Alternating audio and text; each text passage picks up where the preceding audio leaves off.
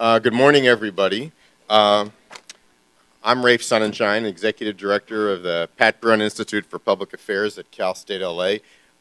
We're just going to take our time today. I mean, it's always nice when you're like right on the dot with time, but we're going to have a great time today. So just stick with us.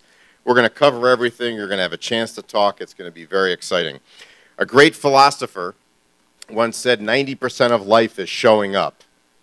And by virtue of what's in this room in terms of the people, we've already accomplished half of what we wanted to do just by watching you all interact and talk with each other when we first got here. It was well worth the extra time, and we're thrilled that you're here. I always operate under the principle of WWPBT. What would Pat Brown think? If Pat Brown were here today, I'll tell you a little bit about Pat Brown and why he'd be so excited about this. Pat Brown never went to college, which people don't know. He was a very smart kid, but his parents didn't have enough money for him to go to college. He had to get his own way to law school, where he graduated #1 in his class, then was elected a district attorney of San Francisco, and eventually was elected governor of California, whereas he would have been the first to tell you was the greatest governor in the history of California.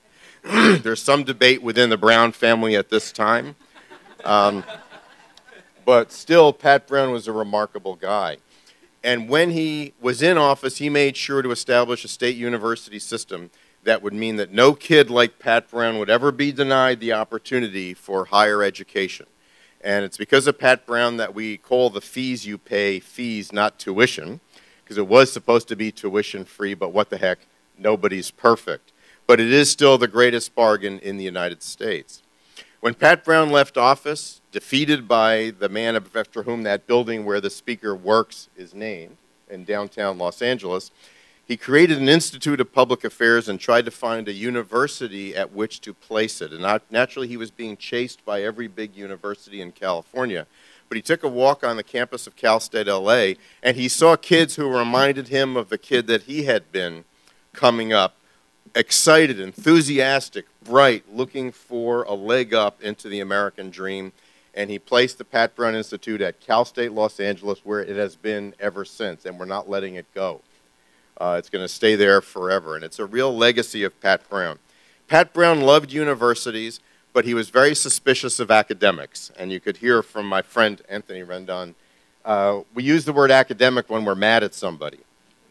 That was a pretty good report, but it was a little academic. And that was Pat Brown. He used to take my predecessor, Jaime Regalado, out for lunch and say, "Don't be one of those pointy-headed damn intellectuals." And poor Jaime, who was, of course, an intellectual, but out in the world very much so, he said, "Be engaged, be part of the community, say things that people will understand at all times." That's why Pat Brown would love the people in this room. He would love the Speaker of the Assembly. I knew him as a professor at Cal State Fullerton. We taught together. You heard him today. This is how we taught. He was a very popular professor, but he did what I tell every one of my students who's interested in politics. Don't go into politics. Go into community service, and then let politics be the natural outgrowth of your community service. And he's turned out to be a phenomenal speaker, very modest about their accomplishments, but Pat Brown would love this guy. He particularly loved the story he told our students at Cal State LA that his GPA as a young man was below 1.0. And then he went and got a PhD at UC Riverside. Obviously, his GPA did go up after that. First question from the audience, the student raises his hand and says, "Mr. Speaker, what's it about that 1.0 thing?" They thought it was the greatest thing they'd ever heard. But again, it was remembering where you came from and remembering to be both an intellect and a person who uses their mind for public purposes. When Efren called us to talk about this project, he had us at hello. Because what he said was the Southeast needs to really have an identity, to have an identity for itself, to address everything it is doing, and it needs to be based on data and information that's accessible to the community. It was music to our ears. 5 minutes into the meeting, we were committed. We've talked since then about how committed we are. The Pat Brown Institute is committed all the way on this, to whatever it takes. This is the beginning, not the end of this process. We were asked to think about who might make a presentation about the basic information that would be helpful to the community, and we right away came to Beacon Economics. We've worked with them many times, and I'm about to introduce Chris Thornburg to give us some of that information. Like the speaker, and like Pat Brown, Beacon Economics' expertise is taking complicated data and making it usable and useful for the community to set off a conversation. I'm here to tell you, don't take what they say as the word of God just because it comes from somebody with an advanced degree and a lot of information. Be aggressive, be assertive, work with it, reshape it, find a way to make it useful, because that's what Pat Brown would have wanted us to do, is to take academic knowledge and make it not so academic. And I think you'll see that Chris Thornburg is very good at that. Let me tell you a little bit about Chris. He's the founding partner of Beacon Economics.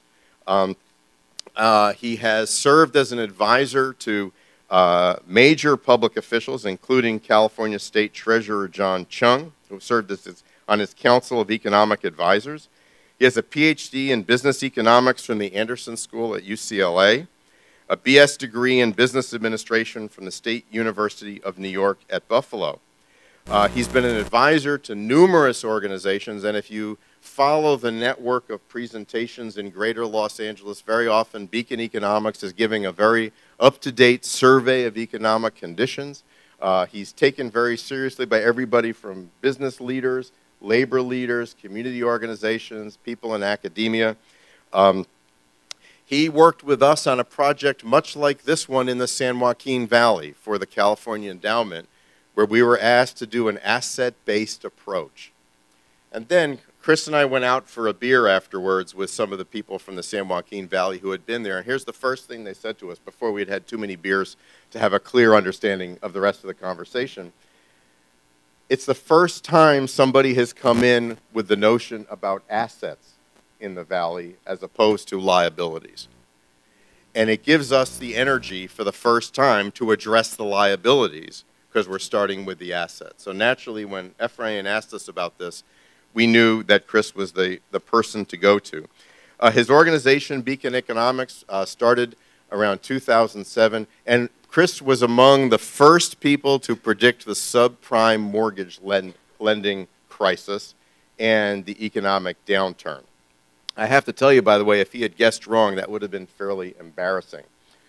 He was telling people that things were going to go badly pretty quickly, and they did.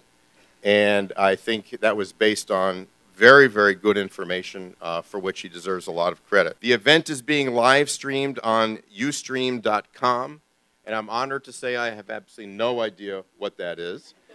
And also, before I introduce Chris, once again, I do want to thank the staff of the Pat Brown Institute, who have done a wonderful job, Ernesto Morales and his team, who have been really phenomenal, and the California Community Foundation, who are just great and easy partners to work with.